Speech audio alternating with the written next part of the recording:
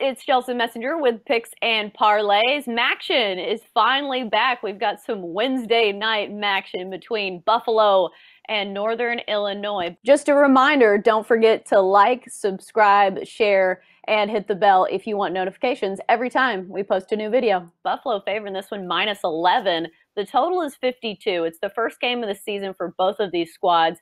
NIU has actually won the past 10 straight in this matchup, going 7-3 against the number. This is at NIU, so that number might look a little long, but Buffalo did end the season winning 6 of their last 7 games. We've got Craig Trapp here to talk about this one. Craig, thoughts on Buffalo in Northern Illinois? Well, remember, this is, like you said, the first game for all the MAC, and we're going to have all the teams in the MAC playing on Wednesday night this week. So interesting that they decided that they're going to play all the midweek games and without fans.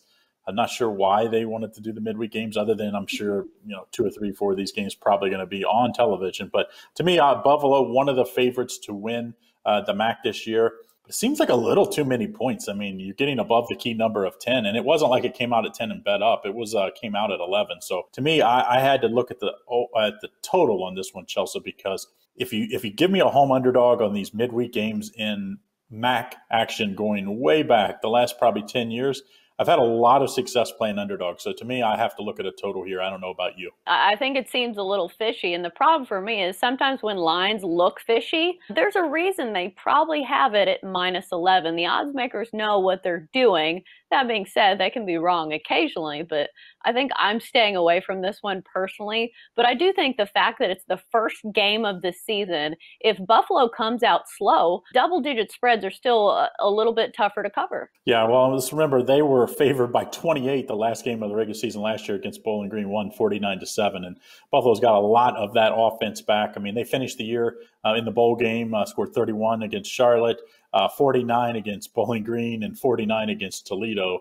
So, I mean, this team can score last year. And to me, I was like, hey, since I'm a little scared about the total, I'm going to go with the side. I'm going to go with the total. I'm going to take this over.